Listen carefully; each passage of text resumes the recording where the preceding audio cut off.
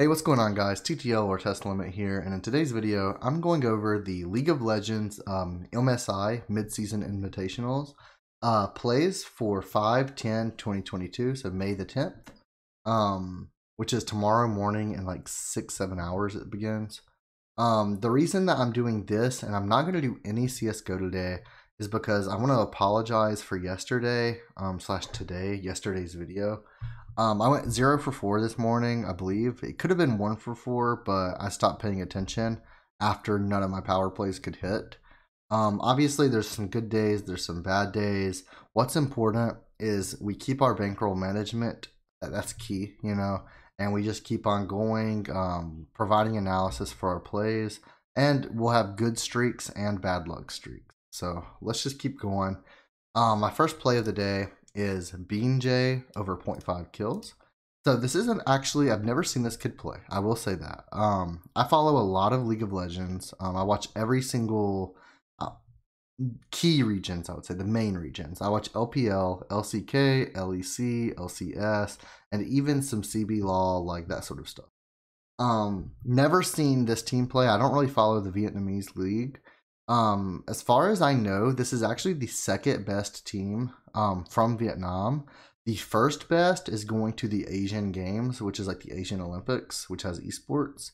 They are going there, so they had to send their second runner-up. They had to send the runner-ups to MSI, which kind of sucks, but it is what it is. So I expect T1 to absolutely demolish this team. Let me go ahead and say that. They are like minus 4,000 on Bovada.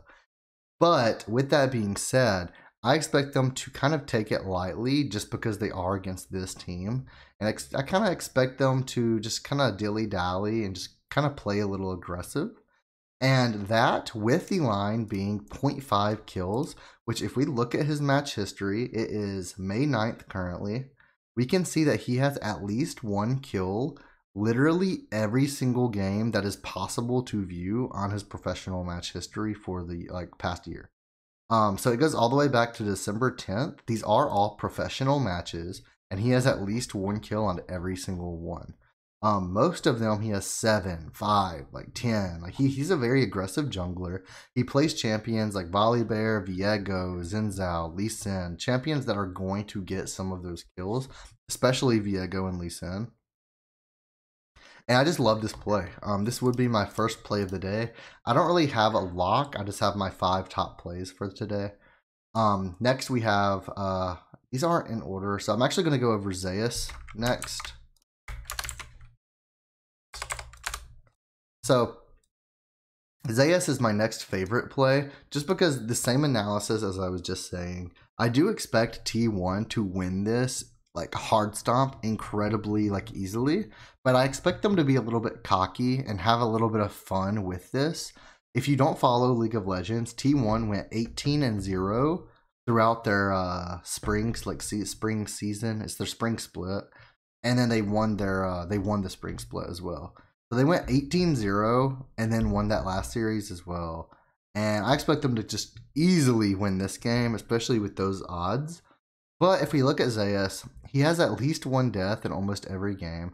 I think there are 2 games where he has 0 deaths on his match history, which is all the way up till January. So, I mean, it's very uncommon. There's 3, 4. 4, sorry. I thought there was 2. There's 4.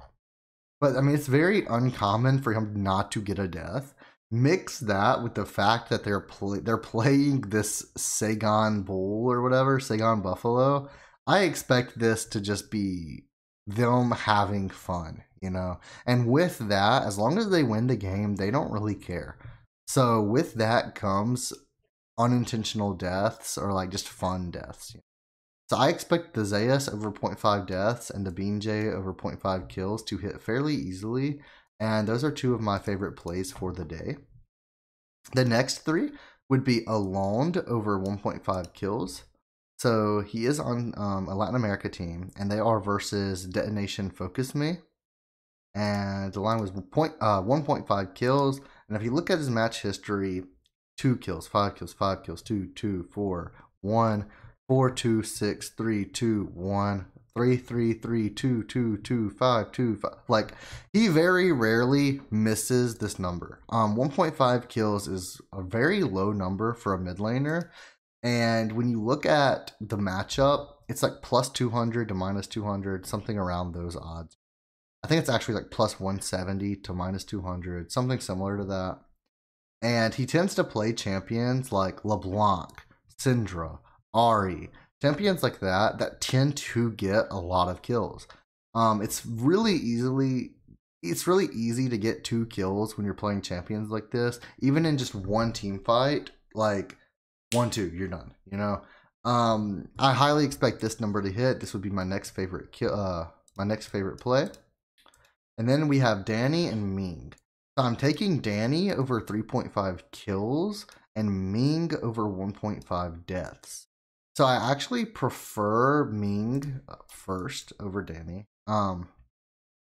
Mainly because, similar to the T1 aspect, right? RNG are like plus 2,000 to win this game. They dominated the LPL, and now they're going against, is it Istanbul Wildcats or something like that? Fast Pay Istanbul Wildcats, yeah. Which is kind of an unknown team. I mean, they're known, don't get me wrong, but they're like on a lesser, it's from Turkey, yeah. They're in a lesser region. It's not like they're a European team or a Korean or Chinese team. It's Turkey, you know? So they're not nearly as good.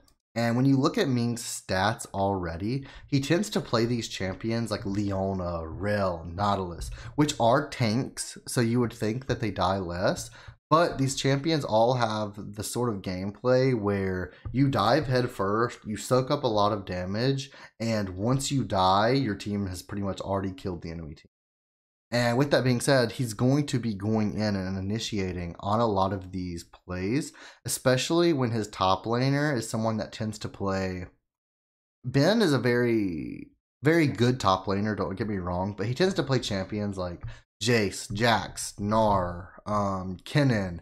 So it's champions that do go in, but they're kind of just strong, like, let's just kill them, you know? So the main tank of the team is going to be Ming, and I don't see him getting less than 3 deaths, let alone 2, in this game at all. They're going to be playing like T1. They're going to be dilly dallying. They're going to be playing for fun a little bit, just because it's the first game of MSI. They're playing against teams where they are the major favorite. And with a line that is this low, 1.5 deaths, and we look at his match history and we see 5, 8, 7, 4, 2, 3, 3, 5, 2, 4. There are very rarely any games that he has less than 2. So I mean, I really love this play, especially with his champion pool. I am locking this one in. And the last play that I have is Danny over 3.5 kills. So this one I am a little bit iffy on. This is the play that I almost left this one out, but so this is Evil Geniuses, which is a North American team, versus G2, which is a European team. And Danny has a lot of hype, I guess you can say right now. I can see where it comes from. He is a great player, don't get me wrong, but he's not up to the skill level of some of these other AD carries, in my opinion, like Flakked, which is G2's AD carry, or Guma Yuzi, which is T1's, or Gala, which is RNG's. He's not up to the level of some of those other AD carries, although people compare them. Now, with that being said, he does tend to get a ton of kills simply because Evil Geniuses puts all of their resources on him pretty much. So you can see he gets 9, 3, 6, 8, 10, 8, 13, 5, 5, 5, 4, 8, 2, 1, 16. So he has a lot of double digit even. 13, 10, 16, 10. Like, he tends to get a lot of these kills.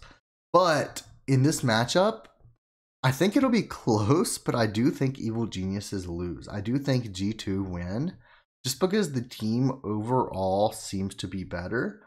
But let's make it clear, this is MSI, right? So they play in their own individual regions, in their own individual areas throughout the year, but only a few times a year, 2 or 3 times, mid-season invitationals, worlds, things like that, do they actually combine and play versus each other. So I don't really know for a fact that Evil Geniuses will lose this game. And if they win, I expect it to be through Danny. So I expect him to hit 8, 9 kills this game. If they lose, that's when this number becomes kind of iffy, where he might get 4 or 5 kills or he might just get 1. So just be a little bit cautious on this play. If you do only play 4 of my plays, take Danny out, play the other 4. But yeah, so that's my analysis for the League of Legends games tomorrow. These are the only 5 plays that I'm running on PrizePicks. I am playing some more on Hot Streaks, but those lines have already moved, so there's no point in going over them. If you have any questions, feel free to comment down below. And yeah, I'll see you guys next time.